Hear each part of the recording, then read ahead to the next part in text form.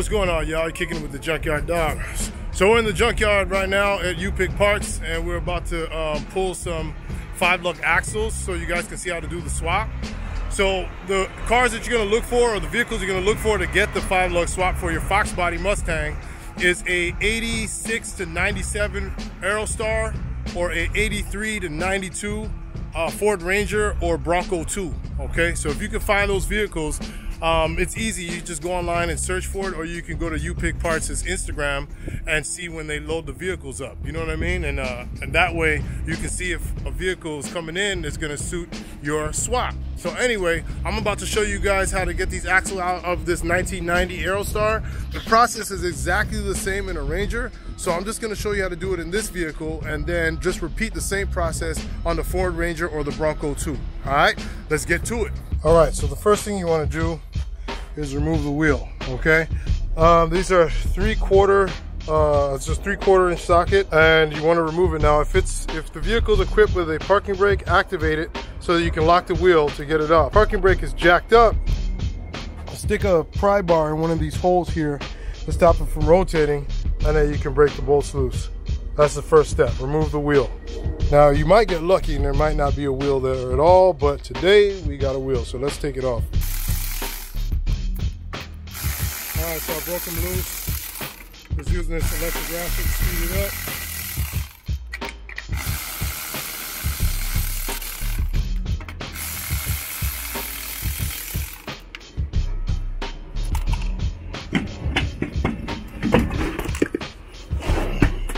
So the next step after you remove the wheel is get the drum off. Sometimes they're really stubborn. This one looks like it might give me a little love here. For that, you gotta take a mallet and get to whacking on this thing. Let's go a little bit every side here. Boom. So there, axle is spinning free. All right. So now we get up underneath here and start to let the axle loose. All right.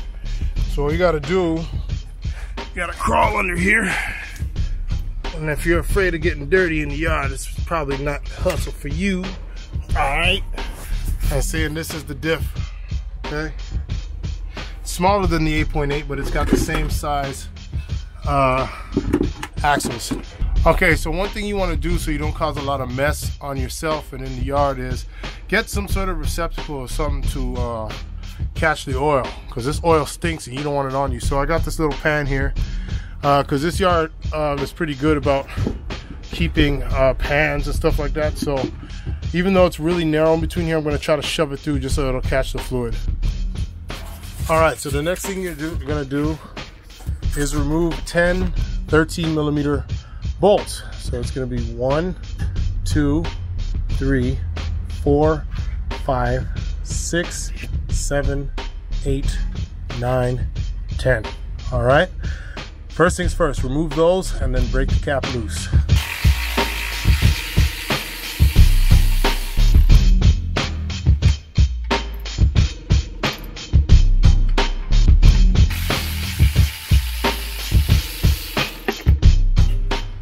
So now that we got it loose, you're gonna take a screwdriver and just kind of jam it in between here and try to break it loose.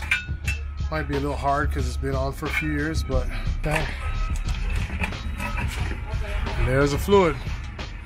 And that would have ended up all on the ground, and it reeks, all right? So you just kind of let it ooze out. Okay? That's called being responsible in the yard, because they gotta clean that up. The longer they gotta spend on that, the less time they have to bringing out new cars. All right, boom. Now that we got this cover off, I forgot to mention that you want to put this vehicle in neutral so that you can rotate the axle, because if not, then it'll just stay locked the way it is. Now that'll work for us to our benefit in a minute, but for right now, let's go ahead and put it in neutral. All right, so now that we got the van in neutral, we're gonna rotate the axle here until you get to this point right here. And you're gonna see a little 5/16 bolt right here. Okay, you got to remove that. Take the 5/16 here, and I gotta pop it loose. There we go. It shouldn't be in there too tight. I've had so many issues with this bolt sometimes in the yard, so just be careful not to break it. Don't try to overdo it or whatever, because it will just snap off in there. I've had it happen a few times in Aerostars when I was trying to get the 370, not Aerostars, but in the Explorers when I was trying to get the 373 gears. All right, so you're gonna remove this bolt. So then to get this bolt out, which is kind of funky, it kind of bumps against this cap right here. So you just kind of want to rest it against it right there, okay? Don't need to take it out all the way just yet. The next thing is to remove this pin right here.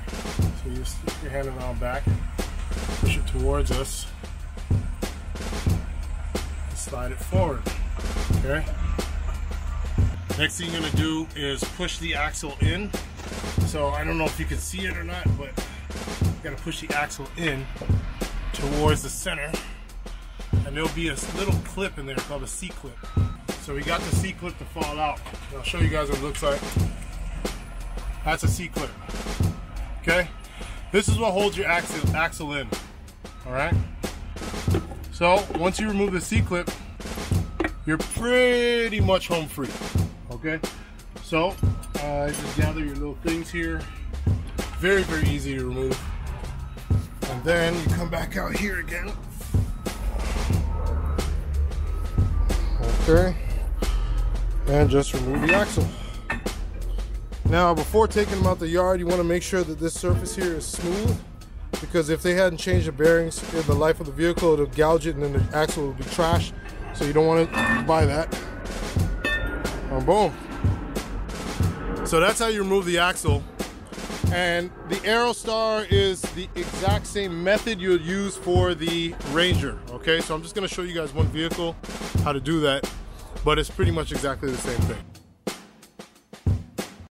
Now that we've pulled the axles from the Aerostar and the Ranger, we're now dealing with the housing. Now this is an SN95 housing from a 96 Mustang. And the only reason why we got this is because it has the disc brakes on it or whatnot.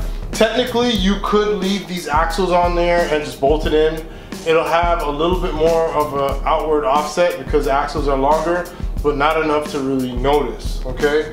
But the customer wants, because of his wheels, he wants Fox length axles.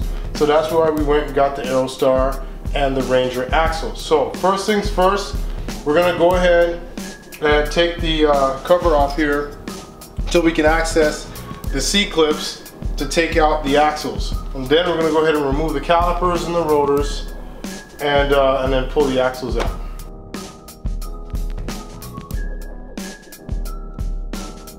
Okay, so next thing you're gonna do to get these axles out, you're gonna remove the calipers, okay?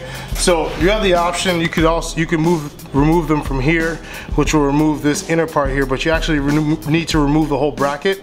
So there's two 5/8 bolts, one up here and then one down here. Go ahead and break those. Take them on out. And remove the entire caliper and bracket. Okay. This will allow you then to now take the rotor off. There's a rotor, okay? I'll allow you to take that off. Boom, I'm gonna set that down. So you have to remove this bracket support right here with 13mm nuts. You gotta remove them. That's one.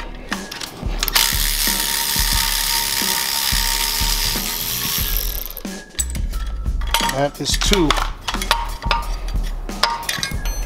Boom. Comes off just like that.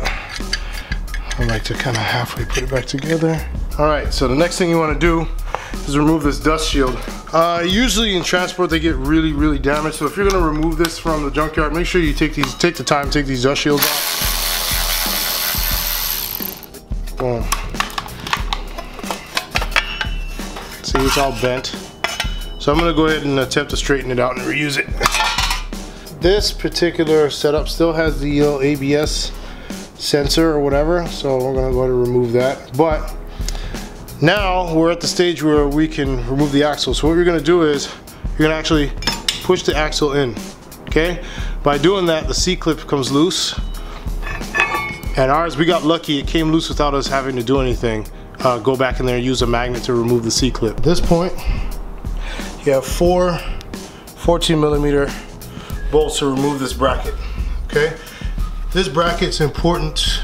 This bracket's important to remove because we're gonna have to cut it and place it on the inside of the axle tube so that you can mount the calipers in the right location for the Fox length axles.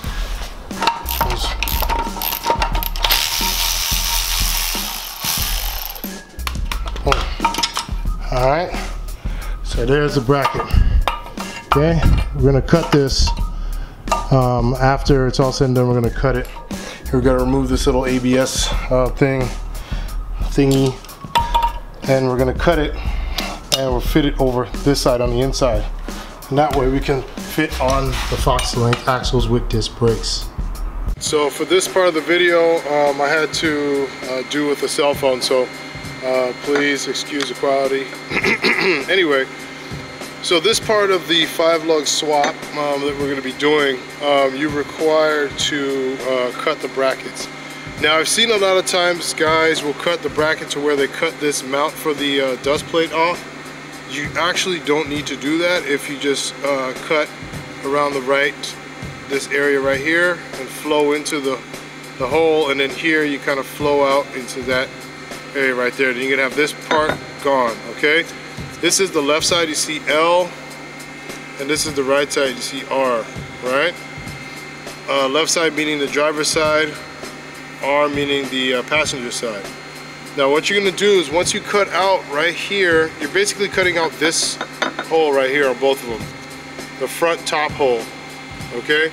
Once you cut those out, you mount it back on the axle on the opposite side. So this will now become the passenger axle bracket, and this will become the driver's side bracket for the caliper, not the axle bracket, the caliper bracket, right? So yeah, once we cut them, that's pretty much what it's gonna be. And instead of mounting them on the outside, you mount them on the inside of the axle flange. All right, so let's go ahead and get to cutting these right now. All right, so your brackets after you finish cutting should look like this. Like I said, I managed to keep the mounting holes for the dust plate because from my experience, the dust plate's actually pretty important.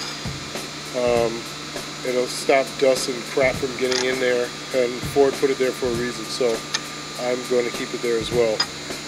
So yeah, they should basically mirror each other, or Siamese. So if you go like that, they match. Okay? So now you're ready for your Fox length 5-lug rear end swap with disc brakes. Let's go! Alright, so now that we've established the axle lengths or whatever, you got to make sure that you put the passenger side axle from Aerostar on the passenger side of the car. You have to put the Ranger side, which is the driver's side axle, on the driver's side of the car. The reason for that is there's something called torsional force, right?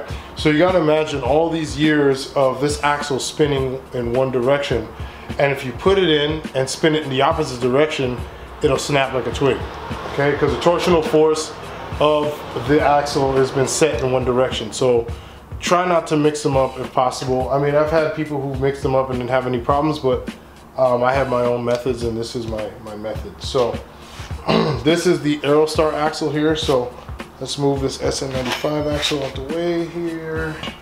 So all you do is you come down here and you just slide it on in.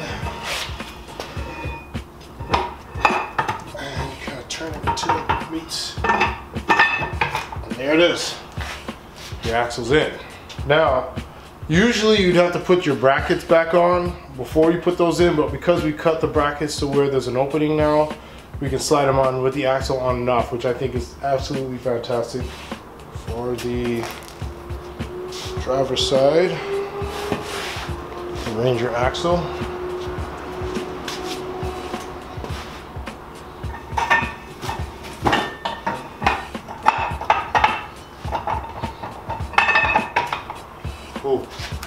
axles are in. Very simple. So let's go ahead and put the C-clips back in, put in the pin and the bolt. All right, so from this angle you can kind of, let me see if I can dance it around a bit so you can see. You see there's an axle in there, and it's got a groove in the axle for the C-clip. Okay, so what I like to do is I'll use a magnet, and I'll just kind of lightly or gently slide it in between these little grooves right here. As you can see, I got it on the magnet.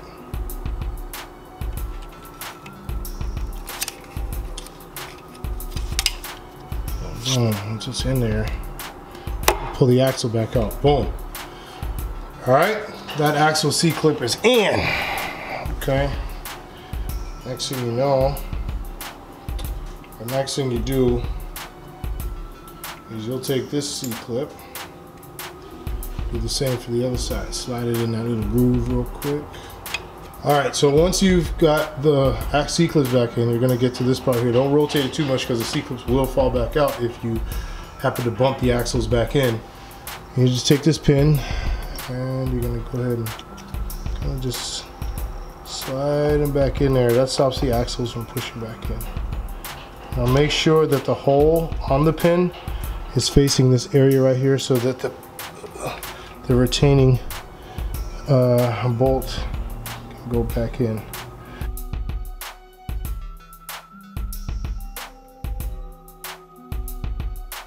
All right, so after you take the blue thread locker, you're gonna go ahead and apply a little bit of the thread locker to the to this bolt here. I'm gonna go crazy with it, but just enough. All right, there's the blue.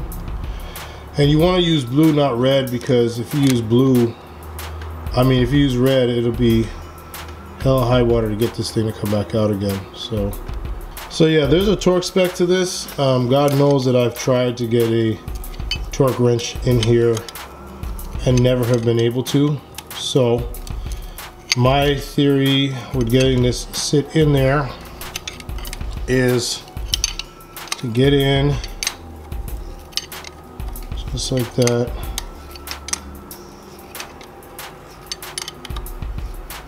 Okay, once you get it down and once you feel it seat, it's going to try to spin. Hold the axle, just give it a good tug, just like that. That should be good. You don't want to over tighten this thing, because if it snaps off in there, man, oh my god, it's hell high water trying to get that thing up. Okay, so boom, your pin's back in. So we're good to put the aluminum diff cover that we pulled from the Mountaineer 2001-2004 Mercury Mountaineer or Ford Explorer. Glue that up and put the brackets back on with the calipers and the rollers, and we're good to go. Let's go. So now we're going to take the brackets that we cut yesterday. See, I painted one side of them, so when I put them on, I'm going to paint the other side. And then just slide it over the axle just like that. Okay, slide it right over. And this bracket, I cut it in a way that we can still retain the dust cover plate mounting points. You know, so we just need to cut it wide enough for you to be able to slide it over the axle. So what you're gonna do is, this was the bracket that originally went on the passenger side, and now it goes on the driver's side, and we're gonna mount the flat side, which is this side, on the inside of this bracket right here. And then you gotta have these recesses here facing the pumpkin. So I'll go ahead just like this, and the nut goes on this side. So what we're gonna do is you take a bolt, you pass it through, goes just like that. And this will still be plenty enough torque to hold down the caliper so you can stop safely. So don't worry about that. If you're thinking, oh, it's missing one bolt, it won't affect it too much. Still be good enough to stop the car. Get her done.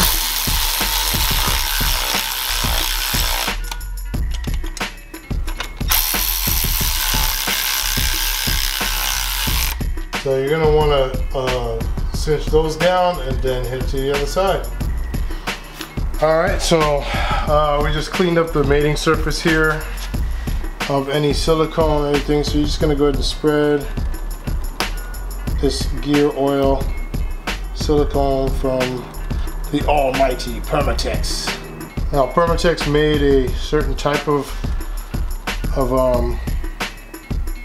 silicone for this because it has a tendency to the sulfur in the gear oil tends to eat away at the regular silicone and eventually leaks, especially if you've seen them, anybody using the red silicone or anything like that, it just tends to eat away at it. Let's get this guy over now. Once again. Okay, great. So the diff cover is now installed, and now we just move on to the calipers, and we'll have the finished product of our 8.8 5-lug swap.